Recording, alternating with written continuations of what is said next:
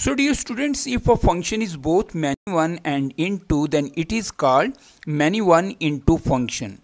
Now look here, these straight lines represent ordered pairs, and here second element a of ordered pairs is repeated. So this is many1 function. And dear students, these inner elements make range, while whole of this set makes codomain of this function.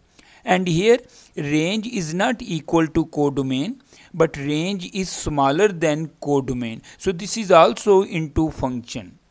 Now dear students, as this function is both many1 and int2, so this is an example of many1 int2 function.